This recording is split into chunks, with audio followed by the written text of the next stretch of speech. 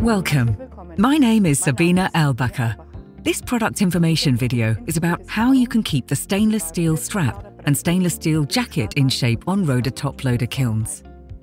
Even when we speak of a kiln's brickwork, it should be noted that the lightweight fire bricks that insulate the firing chamber and lid are not bonded with mortar at ROHDE. What keeps them fixed in place is the shape of the bricks and the stainless steel casing of the firing chamber, or the stainless steel strap on the lid. The lid of the toploader in particular is a very critical part of the kiln. The lightweight fire bricks are encompassed by a stainless steel band that keeps them in shape and at the same height.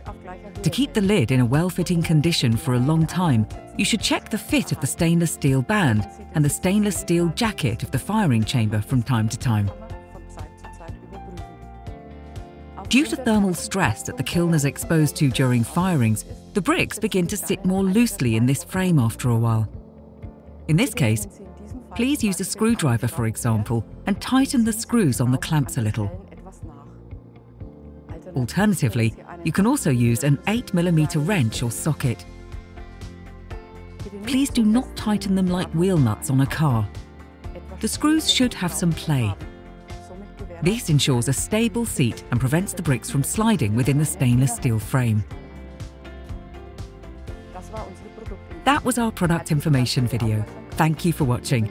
Enjoy your ceramic results.